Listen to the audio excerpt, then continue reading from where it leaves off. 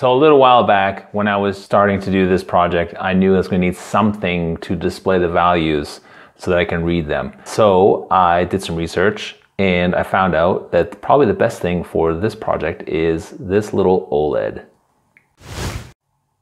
Let's go. What I've done is I've already set up a breadboard that's going to have all the components that we need.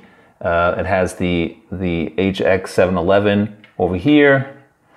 It has the Arduino right here. And the OLED is also on the breadboard. What I've also done is I've went ahead and I've started to sketch, and I took the things out of the sketches I used before to try out these components. So that's going to be basically our main sketch that we're going to use in the next few days, few weeks on this project. Let me just explain to you a couple of the reasons why I decided to go with this OLED.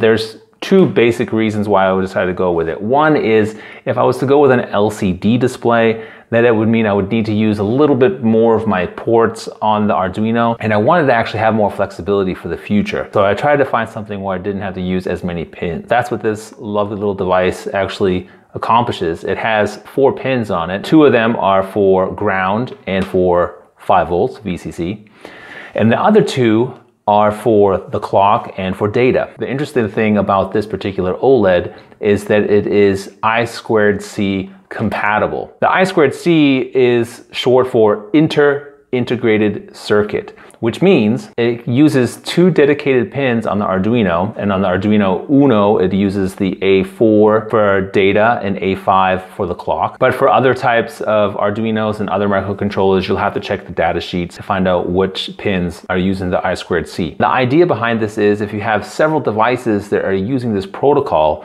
they can differentiate themselves from other devices by using a bus address. And then that way the microcontroller software can know which information is being sent to it based on the bus address of the device that is trying to transport the information. So that was one reason why I decided to go with this OLED. The other reason is because it was pretty affordable, pretty cost effective. I found some on Amazon for $12.99. The only disadvantage of this particular OLED, and it's my fault, is I didn't really read in the description. In the small print, it was actually written that the display color is blue. So it's not really a big deal, but yeah. I've placed a link to the OLED displays in the description below, as well as a link to the load cells. So you can go over to Amazon, you can check those out. And you know, while you're there clicking around, you might as well hit the like button, you might as well hit subscribe and the notification bell. That way you won't miss out on any of the other upcoming videos. All right, so enough of that. Now let's get into this. So as I said already, I have the sketch set up. One thing that I wanted to show you was that I have this nice little intro to the OLED. So when the OLED starts up, it will show me a nice little text here. The next thing is how I basically will be displaying the weight. I'll be displaying it in kilograms.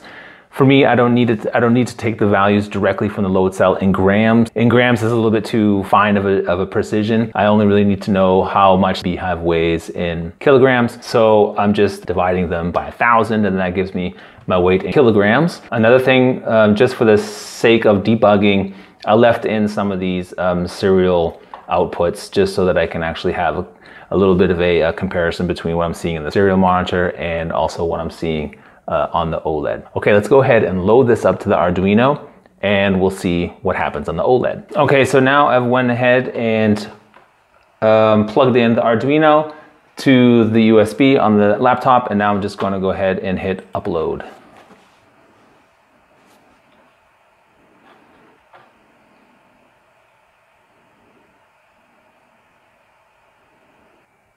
Okay, now it's uploaded and we should be seeing an initialization soon.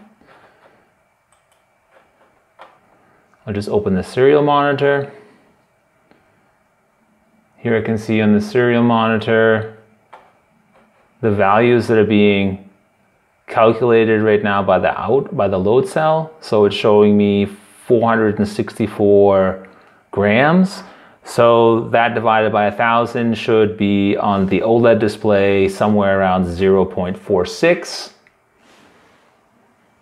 So that looks pretty good. Now I'll apply a bigger weight to the scale. I'll take a 10 kilogram dumbbell or something, and put it on there, and then we should also see that displayed on the OLED.